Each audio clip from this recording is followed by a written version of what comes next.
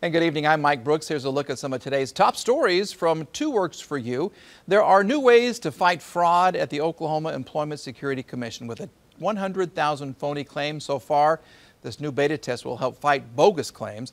The OESC says Oklahomans will have to submit a picture ID and a selfie within a certain amount of time when they submit an unemployment claim. Governor Kevin Stitt toured an Oklahoma school today after it safely reopened for in-person learning. He went to Hennessy Public Schools and greeted a class via video conference.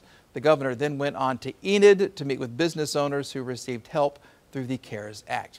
And today, Bixby Public Schools held a ribbon cutting for West Elementary and Intermediate School. The 155,000 square foot campus has safety aspects like entry vestibules and gymnasiums which double as storm shelters. They also have 42 classrooms along with separate music, art, and media rooms. Bixby Public Schools starts August 17th. Impact Tulsa and the city are leading a collaborative space for business leaders ahead of the school year.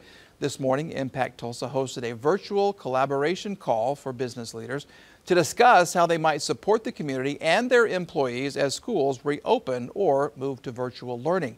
This effort is a 3-part series. Today's meeting was to lay the foundation. The next 2 will be to find solutions and then chart the course of the next steps.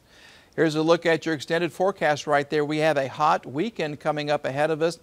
Chance of rain coming into play Tuesday, Wednesday, and Thursday, and then it's a repeat for next weekend with temperatures in the mid to upper 90s.